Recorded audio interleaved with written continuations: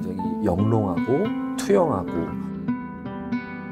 이 유리 물방울이 또 하나의 렌즈 역할을 하는 거죠. 과거를 계속 들여다보면서 생각하고 고민하면서 현대적으로 표현을 하고 있는, 경험을 바탕으로 작업을 하고 있는 유충목 작가입니다.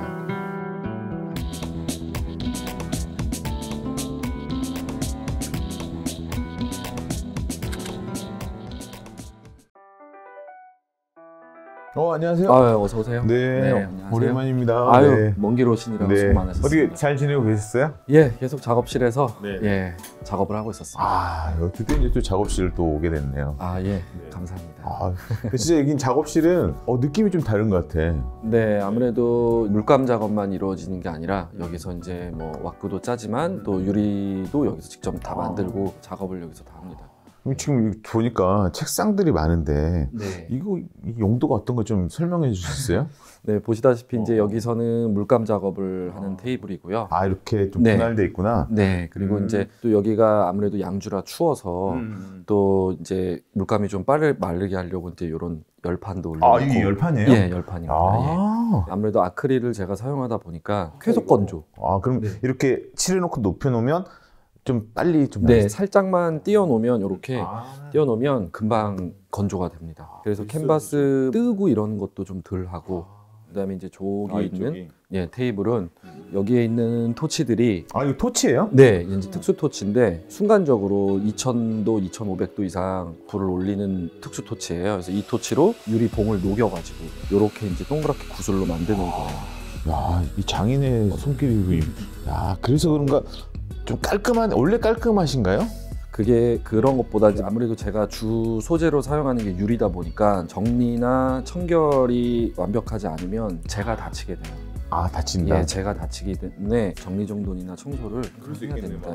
특히 이제 위험한 거 쓰니까. 그렇죠. 전혀 모르는 연장들이 많아. 네. 이건 뭐예요? 유리가 워낙 뜨겁다 보니까 형태를 잡고 이렇게 만들 때 흑연이에요. 흑연 패드. 그럼 이걸로 글씨도 쓸 수 있어요? 그럼요. 그림도 그릴 수 있어요.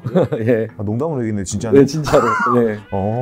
이게 사이즈별 아까 저기를 녹여가지고 만드는 거죠? 네네네, 맞습니다. 이렇게 번호표 다 떼놓고? 이제 필요한 구슬들을 좀 미리 만들어서 크기별로 이렇게 좀 나눠놔야 제가 물감 쓰듯이 바로바로 이렇게 좀 뽑아 쓸 수 있게 미리 준비를 해놓은 거예요. 크기별로 해가지고 작업들을 이제 지금 보이는 이런 작업들. 네네, 맞습니다. 제가 봤을 때 약간 김창렬 선생님 좀 느낌도 좀 나는데 지금 제가 하고 있는 작업들이 한국을 컨셉으로 제가 작업을 하고 있어요. 그래서 한국의 어떤 그 전통 문양, 색, 그리고 이제 마지막으로는 또 한국의 작가를 롤모델로 제가 또 삼고 그렇게 작업을 이어가고 있습니다. 그럼 이제 김창렬 선생님의 이 작품을 약간 오마주한 이유가 또 있나요? 어떻게?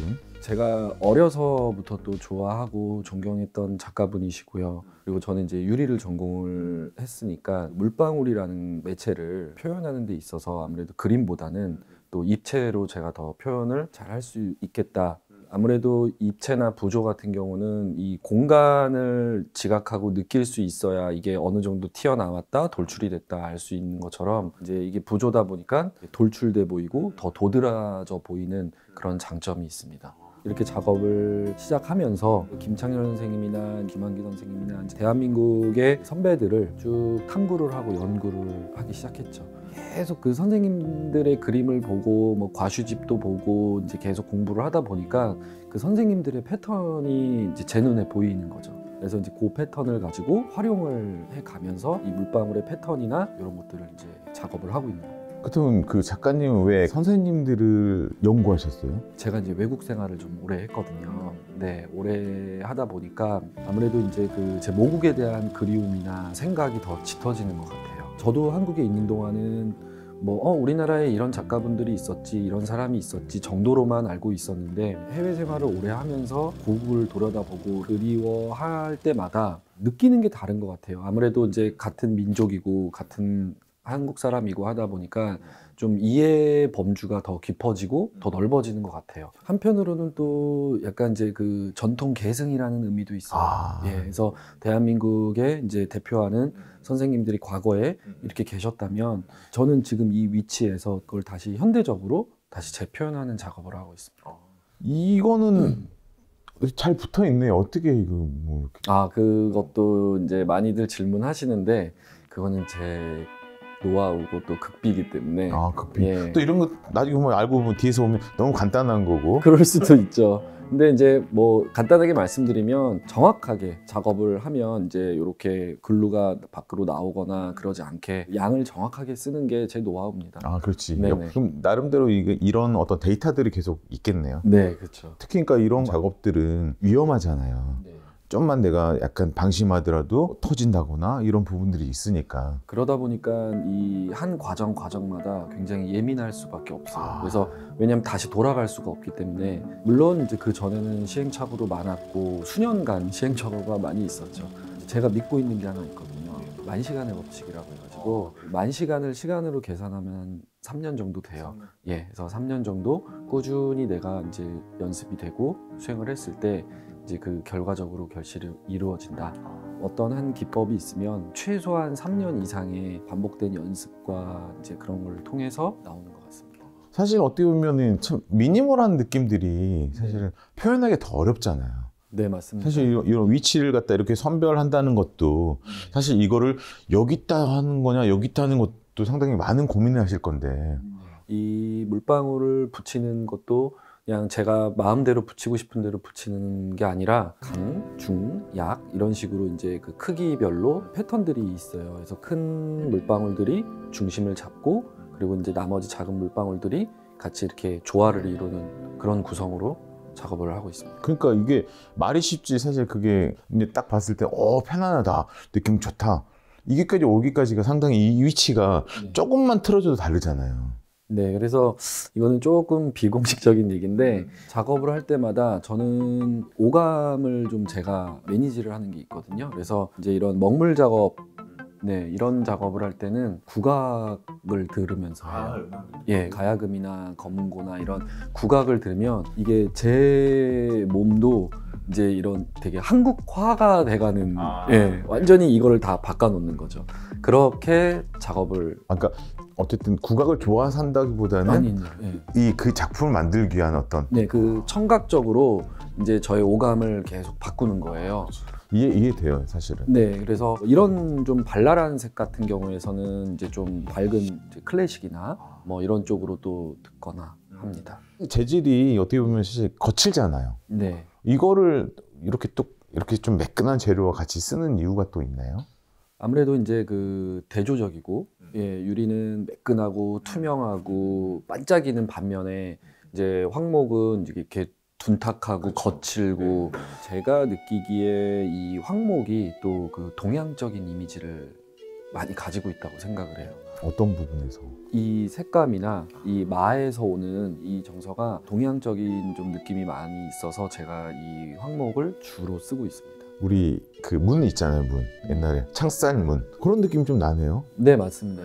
그래서 더 극대비가 되는 것 같아요. 네, 맞습니다. 그래서 색깔들도 보면은 보색을 또 주로 사용을 하고 있고요. 단청이나 오방색을 제가 이제 좀 변형시켜서. 어쩐지 약간 제가 그 얘기하려고, 약간 단청 느낌이 좀 나는데. 네, 맞습니다. 그래서 아까 말씀드린 대로 이제 그런 한국의 색이나 문양이나 그런 문화들을 제가 이제 영감을 받아서 그거를 이제 현대적으로 재해석해가지고 다시 표현하는.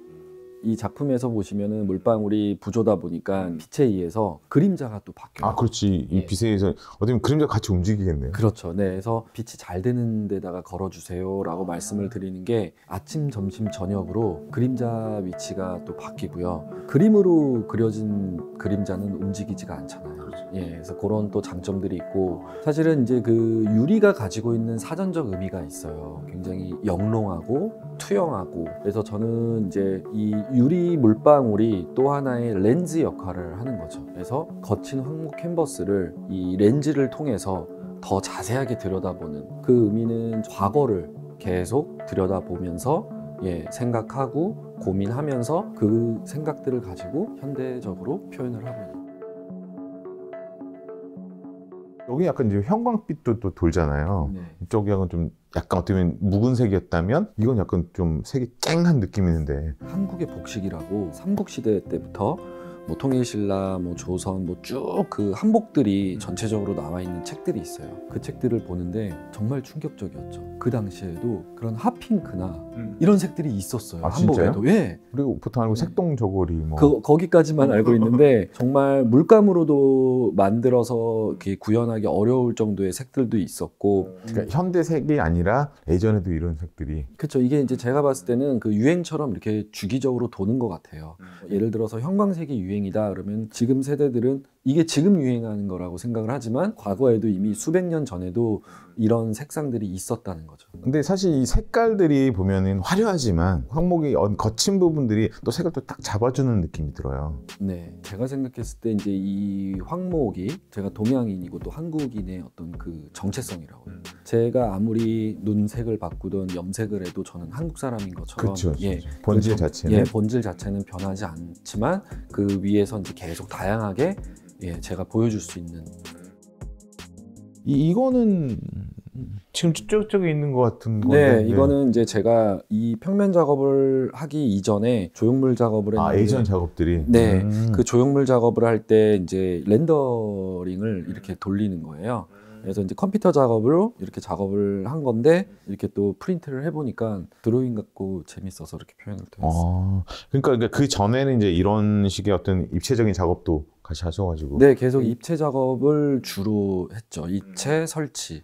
제가 지금 이 작업들을 하기 바로 이 앞전의 작업들이 이제 요렇게 피부로. 아, 이게 피부예요? 예, 이게 피부 사진입니다. 이때는 이 물방울이 이제 땀방울이라는 주제로 제가 이제 유리 전공이다 보니까 항상 그 뜨거운데 노출이 많이 되잖아요. 그렇죠. 예, 그래서 거기 제 피부에서 올라오는 그 땀방울, 그 땀방울을 이제 제가 모티브로 이런 작업을 했는데 사실 이제 요 작업의 시작은 제가 이제 외국에서 생활하면서 느낀 이제 그런 어떤 인종차별적 경험들을 이제 피부라는 이제 또 주제로 제가 대학원에서 논문을 썼거든요. 피부색은 다르지만 인간은 하나다. 인간은 똑같다. 그런 거에서 제가 이제 시각적으로 오는 인종차별이라는 주제로 논문을 썼습니다. 엄청 의미가 있는 작업이네요. 네, 의미가 있는 작업인데 제가 이제 한국에 2015년도에 이제 입국을 해서 전시를 했었는데 반응은 깜짝 놀랐겠네. 아니요. 깜짝 놀랐죠. 물론 깜짝 놀랐는데 너무 혐오스럽고 충격적이고 너무 리얼했던 거죠. 근데 저는 개인적으로 너무 좋았어요. 그 전시의 피드백이. 왜냐면 저희가 작업을 하면서 관객들이나 사람들한테 어떤 영감이나 오감을 전해줄 때 항상 아름답고 좋은 것만 있지 않다고 저는 생각하거든요. 그래서 잔인한 것도 그것도 마찬가지로 그런 어떤 동기부여를 줄 수도 있는 거고 어찌됐든 관객들한테 유충목이라는 사람이 이런 경험을 통해서 이런 오브제로 이렇게 제가 설명을 합니다 라고 했을 때 그 반응들이 저는 좋았는데 국내에서는 많이 어려울 것 같다라고 이제 말씀을 하신 적도 있어요. 그럼 뭐 외국 가서 하시면 되겠네요. 우리 글로벌하게. 네. 이게 분명하게 그 사람들한테는 충격적이고 했지만 지금의 작업과 전혀 무관하지는 않다고 보거든요. 네, 맞습니다. 자연스럽게 다 연결돼 있고 어떻게 보면 작가님의 생각들이 계속 여기 투영되니까 아까 그 투영된다. 이 항목의 약간 거친 느낌이 여기는 또 피부의 어떤 그런 느낌도 있는 것 같고. 네, 맞습니다. 자세히 들여다보면 이게 확대해서 찍은 사진인데 우리가 매끈하게 생각하지만 현미경으로 확대해서 보면은 이 안에 굴곡도 많고 그런 것들이 또 비슷하기도 하고 그리고 이제 여기 이때 보여줬던 땀방울의 이 환, 제 작업들에서 보면 형태적인 부분에서는 이 환이 계속 이어져서 내려오고 있습니다. 네, 환이라는 거는 또 이제 그 원, 서클 이제 그런 순환이라는 의미도 있고요. 이제 뭐 저뿐만 아니라 모든 사람들한테 순환이라는 또 좋은 의미를 갖고 있기 때문에. 여기 뒤에 있는 약간 이 작업은 보면 신작인 건가요? 아, 예. 요번에 이제 새로 또 신작을 준비를 한 겁니다. 이건 약간 병풍 느낌도 나고. 네, 좀 한국적인 이제 그런 여러 가지 소재들 중에서 또 요번에는 병풍을 모티브로 잡았는데요. 저는 이제 회화 전공이 아니다 보니까 꼭 작품을 벽에다가 무조건 걸어야 된다라는 또 그런 강박관념이 또 의외로 저를 또 이렇게 스트레스를 받게 하더라고요. 그래서 이번 작품은 벽에 걸지 말고 세우자. 예, 그래서 이제 병풍으로 하면서 그 한국화의 매화 나뭇가지를 보고 모티브로 제가 이 형태가 그러고 이게 매화 그거 네네. 이제 꽃 대신에 저는 이제 이 물방울로 이슬이 이렇게 맺혀서 마치 이렇게 쫙 퍼지듯이 그렇게 표현을 해본 겁니다.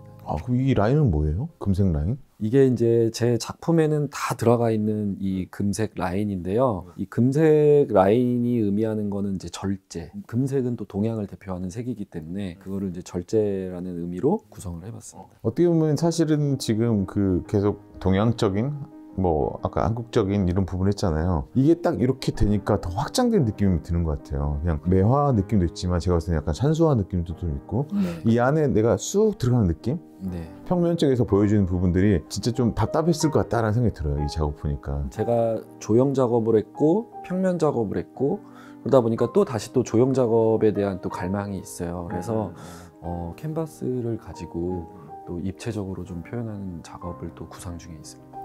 네. 기대가 됩니다. 감사합니다. 네. 작가님이 뭐 외국 생활도 많이 하셨고 그랬잖아요. 네. 좀 더 그 얘기 좀 하면 어떨까? 예. 큰 포부를 가지고 와가지고 작업을 딱 했는데 반응이 별로였을 때 그 당시 때 제 기분은요.